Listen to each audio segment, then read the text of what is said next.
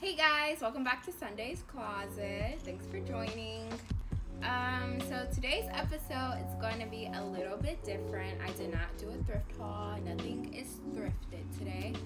But I want to share with you guys some things that I just picked up, some of my latest cops, and give you some background on it, kind of why I wanted it, and just little stuff like that. So I'm going to start off with some Topshop pants I actually got.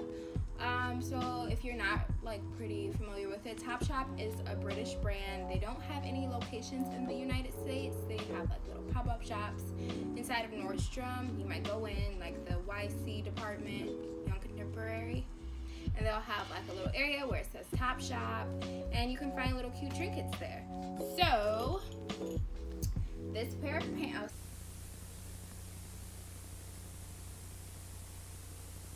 Sorry guys, when I open them up, they're a little wide. These pants are really big, but it's because they're kind of oversized. So these are the pants. They're kind of like cargos.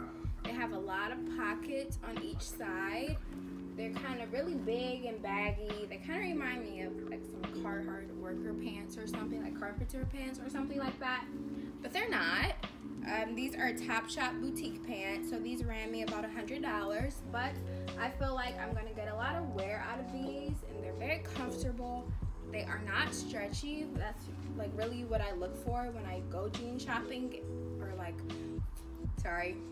I look for jeans that have stretch in them, because when you are a little bit curvier, it tends a stiff denim tends not to really move with you, and it gives you pancake butt. But this one is not.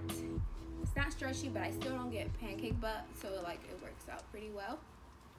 So yeah, and the main reason why I got these pants is basically because I'm trying to build up my jean collection, kind of get away from stretch pants and leggings all the time. I really want some sweet jeans, and those really caught my eye, so I was they're $100, but I'm gonna cop them, because if I got Rag and Bone or something like that, it would be in that same ballpark.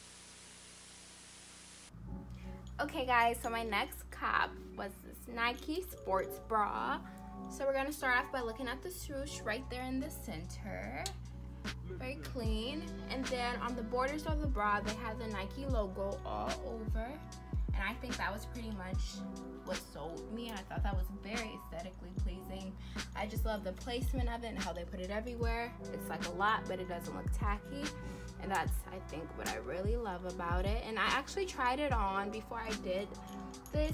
And like it says right here on the tag, it does really have light support. It's not gonna, it's not gonna be a regular bra, but it does support you some. So you could feel free to just wear this just throughout your day, just the bra.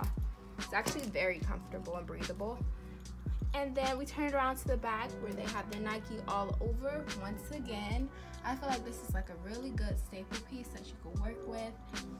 You can switch it up, wear it with maybe a mesh top where you can see the Nike all under the top. I feel like that could be a very clean fit as well.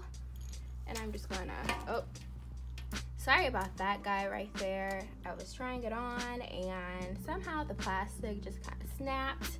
So that is one downfall of the item, and then you go over here and it's perfectly intact.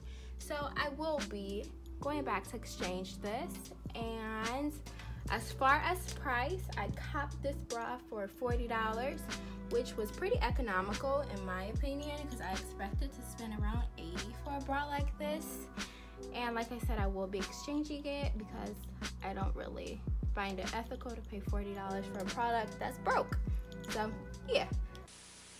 Last but not least is this Vintage Fendi bag.